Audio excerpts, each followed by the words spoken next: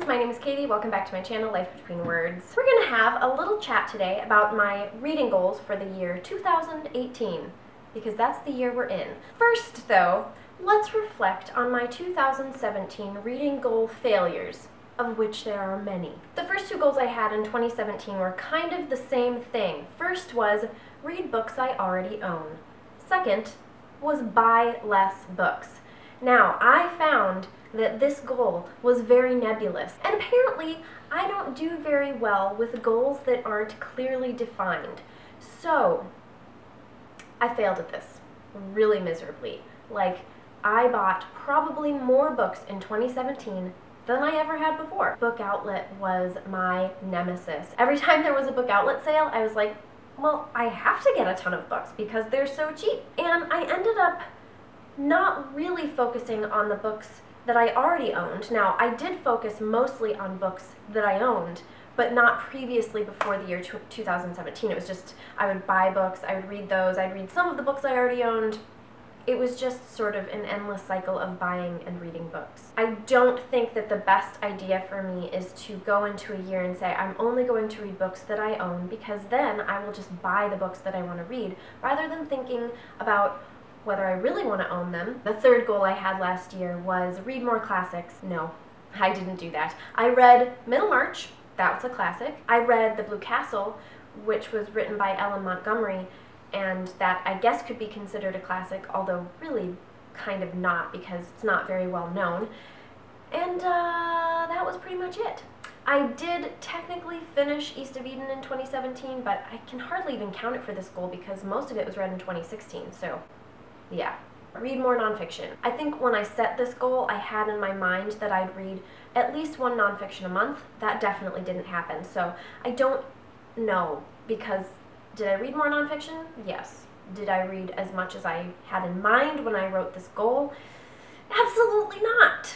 My fifth resolution, which was to read 40 books, I did achieve. I read 52 books in 2017.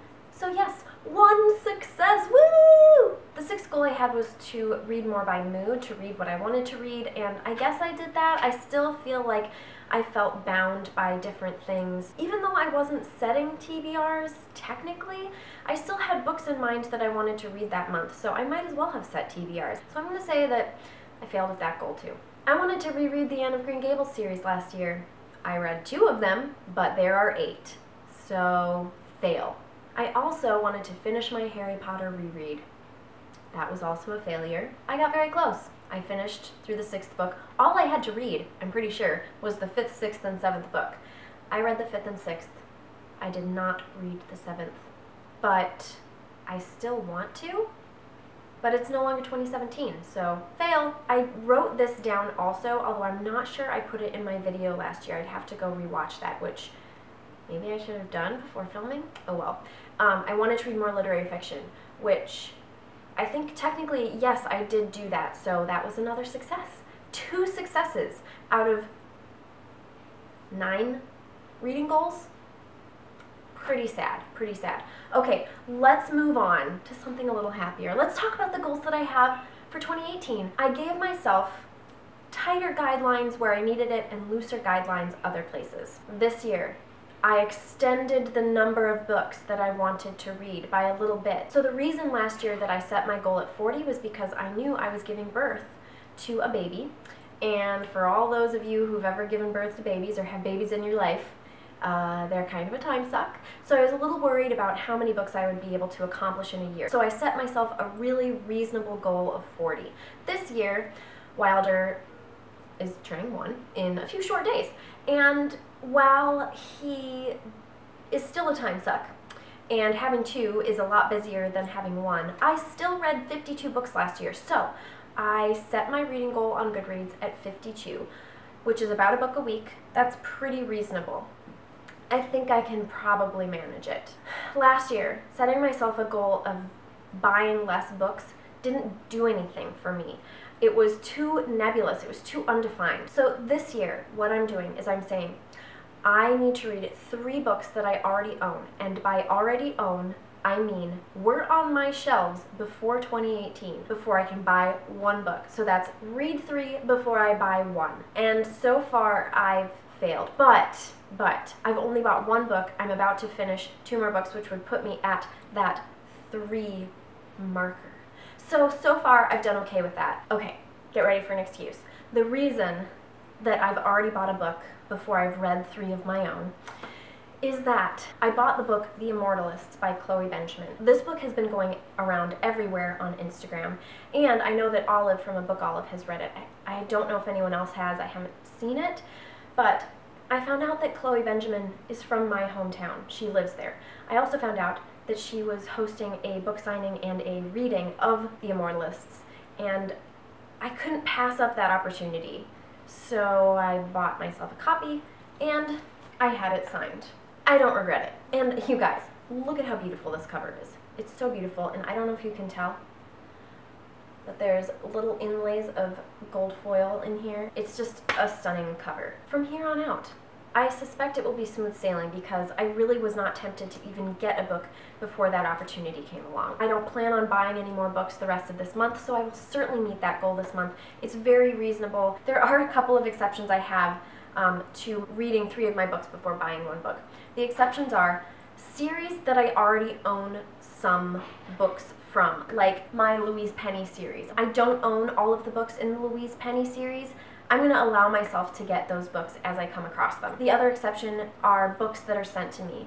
I'm going to continue my Book of the Month subscription, which I pay for myself, and I'm going to continue receiving Page Habit books, and who knows, perhaps I will receive a few books from publishers I never have before, but maybe if I reach out to them. Other than that, I'm going to stick to not buying more books before I've read 3 of my own, because I would like to see the number of unread books on my shelf go down. My 3rd goal is to start a books-only Instagram account, and I have. So if you are already following me on Instagram, I've changed my personal Instagram to katie.zig, which you're welcome to still follow me there. Mostly I'm just going to be posting pictures of my boys, which my boys are really cute, so I don't blame you if you want to follow me just for them. But if you do want to follow me on my Books Only Instagram account, it's Life Between Words. Pretty easy. It's the same as here. I, have that name across all of my social media accounts. I'm having a lot of fun with it, and I'm on there pretty regularly, way more regularly than I'm ever on Twitter. I know so many booktubers are on Twitter, like that's how we communicate with one another. I'm really bad at Twitter. I've never been good at it. Instagram is just more my speed, so that's where you'll find me more often if you want to communicate with me. Not that, like, if you communicate with me on Twitter, I'll respond, but I'm not usually perusing Twitter in my time off. The 4th challenge I'm giving myself is to do the Modern Mrs. Darcy Reading Challenge. I've always wanted to do it. She usually gives really good prompts, and the reason that I like the Modern Mrs. Darcy Reading Challenge more than like the Pop Sugar one or even the Book Riot one is that it's easily accomplished. She only gives 12 prompts, which is basically a book a month, and because I'm not reading like 100 books a year, I know that I can do this. I've written down the 12 prompts, and I've also written down some books that I think might fit well with the challenge. I can read them off real quick. One is a classic you're meaning to read. The second one is a book recommended by someone with great taste. Number 3 is a book nominated for an award in 2018. The 4th is a book of poetry, a play, or an essay collection. Next is a book you can read in a day. 6 is a book that's more than 500 pages. Challenge number 7 is a book by a favorite author. Challenge number 8 is a book recommended by a librarian or indie bookseller. Challenge number 9 is a banned book. Challenge 11, a memoir, biography, or creative nonfiction. And then challenge 12 is a book by an author of a different ethnicity or religion. In terms of other books that I'd like to read this year as part of my New Year's resolution, one is to read the Emily series. I love Ella Montgomery. I feel like I can't consider myself a true Ella Montgomery fan until I read Emily. Some people like it more than Anne. It's probably going to be hard for Emily to beat out Anne just because of the nostalgia factor of Anne of Green Gables for me, but we'll see. I would really like to reread the Chronicles of Narnia. It's been many years. I read them as a kid, and then I read them again in my early 20s as an adult, and I loved them and got way more out of them as an adult than I did as a child.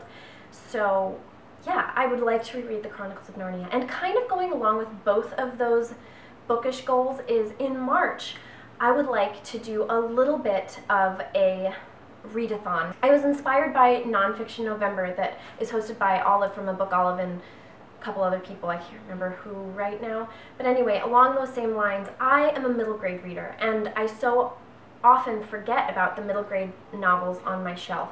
So in March, I want to do something like Middle Grade March. Tell me if that's something that you would be interested in, and I might try and find one or two other people to host that with me if there's any interest. If not, I'll just do it myself, and that's fine. I also have so many Book of the Month books on my shelf that I have failed to read. I really like to focus on reading more of my books of the month, so I'm gonna try and do that. Read at least one every month if I can, although I may have already failed at that this month. But over the course of the year, I would like to see at least a handful of my books of the month being read. And then finally, a little goal for my channel is that I would maybe like to try and do a few reading vlogs. Let me know if that's something that you'd watch. I love to watch reading vlogs on other people's channels. It's one of my favorite things. And I've never tried one, so that's another sort of goal of mine. And those are all of my goals. They are not quite as nebulous as the ones I laid out for myself last year. I may still fail at a few of them. Hopefully, I will stick to them more closely than I did my 2017 goals. I think the one that I would like to stick to the most this year is to read 3 of my own books before buying one. That goal means a lot to me, and I think I'm going to focus most of my attention on that. If a few of the others go by the wayside, like if I don't read all of the Chronicles of Narnia, that's probably okay. Those were all of my bookish goals for the year 2018. Let me know what your 2018 reading goals are. Maybe let me know the goal that you would like to stick to the most, that you're going to put the most energy into. I would love to know. And I hope that all of you are having a great day. I will talk to you later. Bye!